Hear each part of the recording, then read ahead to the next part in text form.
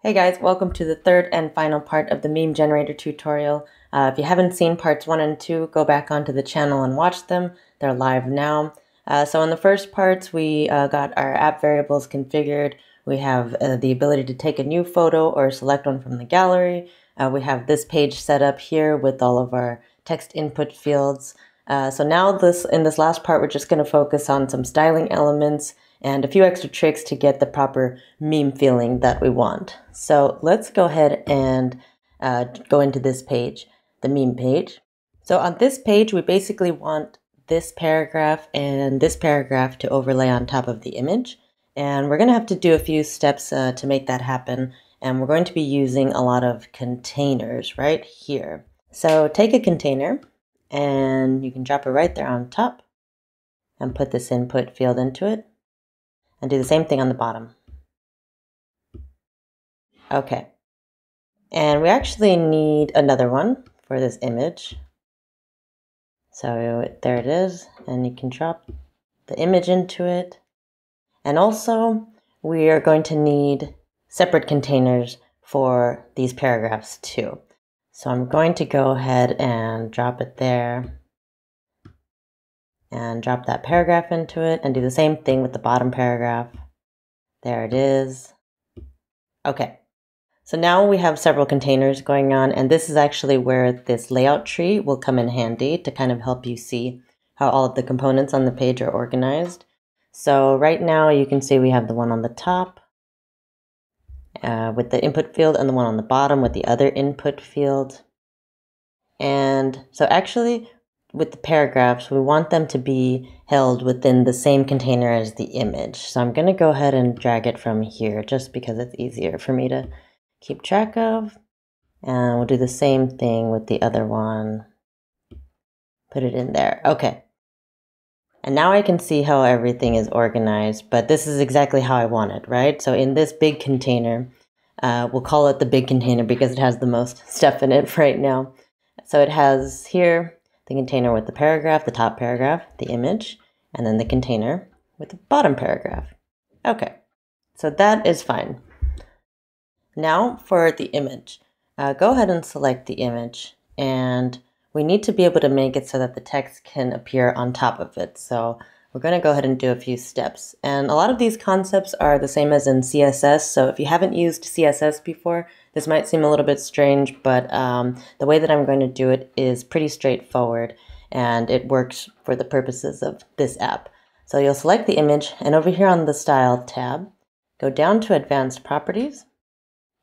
And where it says Position, you're going to want to change that from Relative to Absolute. Okay. So now once I've done that, you can see my paragraphs and input fields have gone all funny. So now I need to fix up the paragraph containers that are inside this image.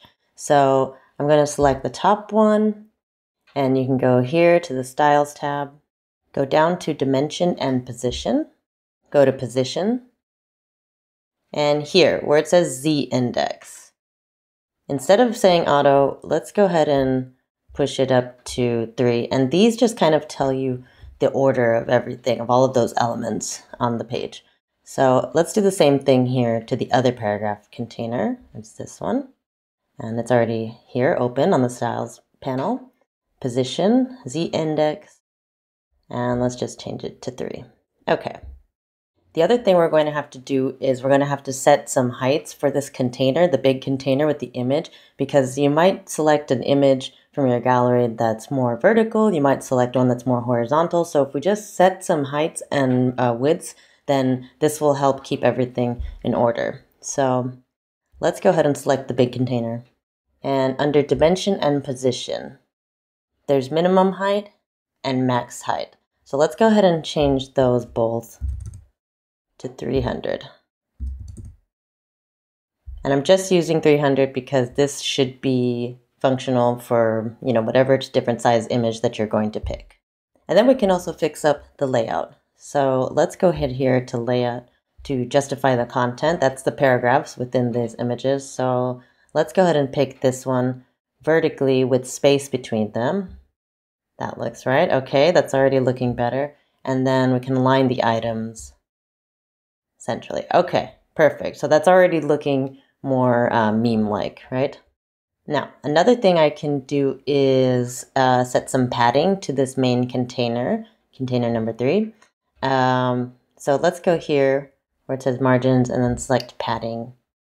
And we can change this one to 5 on the top and then 5 on the bottom. Now I can fix it up a little bit further just to make this a bit neater looking. So let's go ahead and select that image again. And from here under dimension and position, I'm going to go to height. And I'm going to change that height to 300. Okay, so we saved that, and you can already see that this looks a lot better. This input field is kind of pushing into the image. If you want to adjust that, you can, but it's fine for now. The text is overlaid on top of the image, which is exactly what we want. Let's go ahead and test it out and see how it looks on the app itself. So let's select a photo. And maybe this time I'll pick this double dog picture. 2 times. This is fine. Let's meme it. Okay, and there it is. And you can already see that the position and size of the photo have changed. So let's now type in some meme text when it's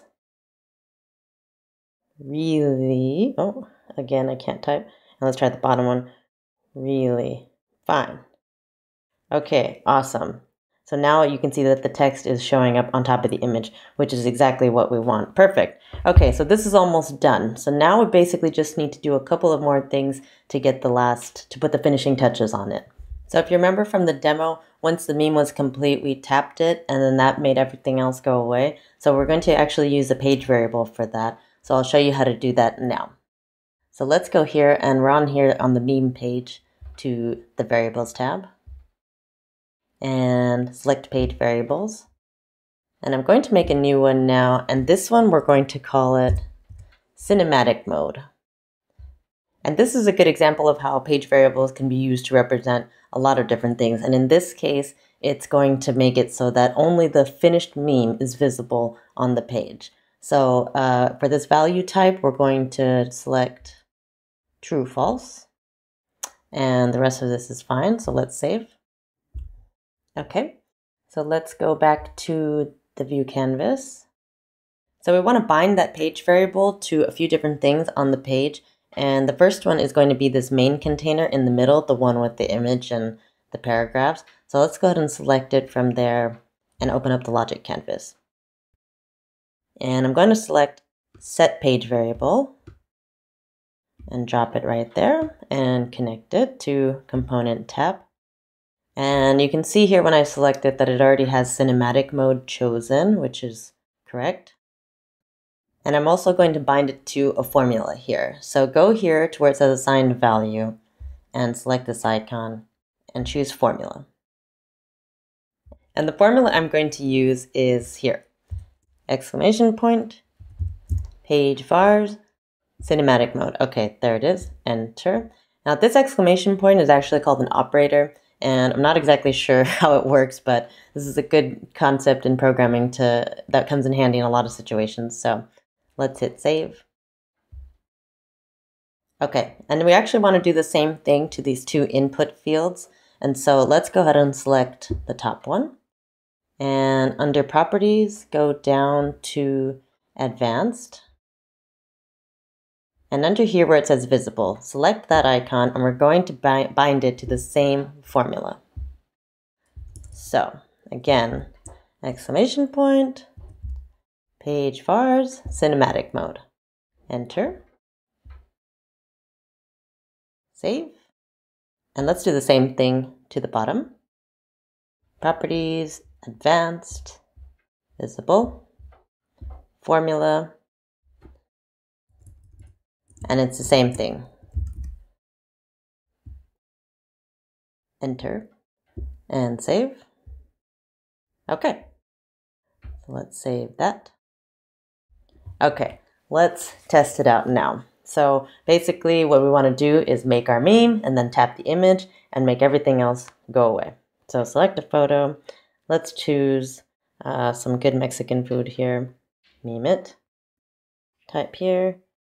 Yay, tacos. Yum. Enter. And tap the image.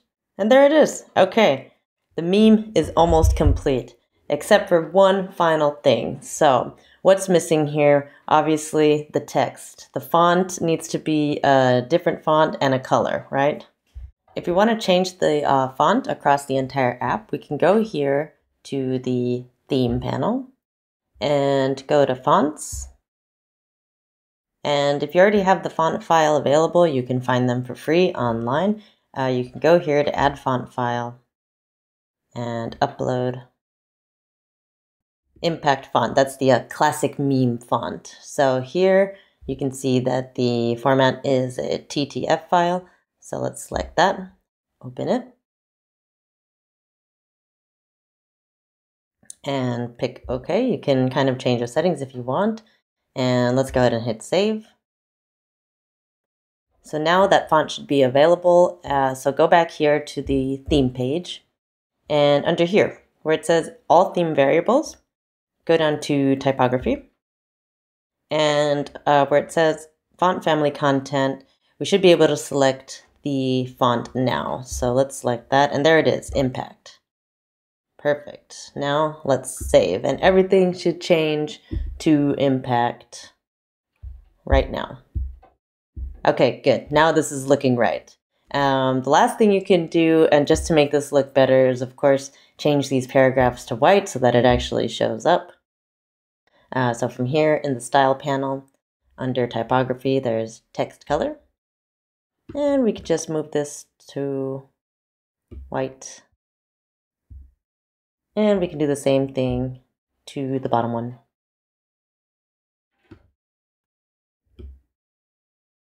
Okay. And let's save.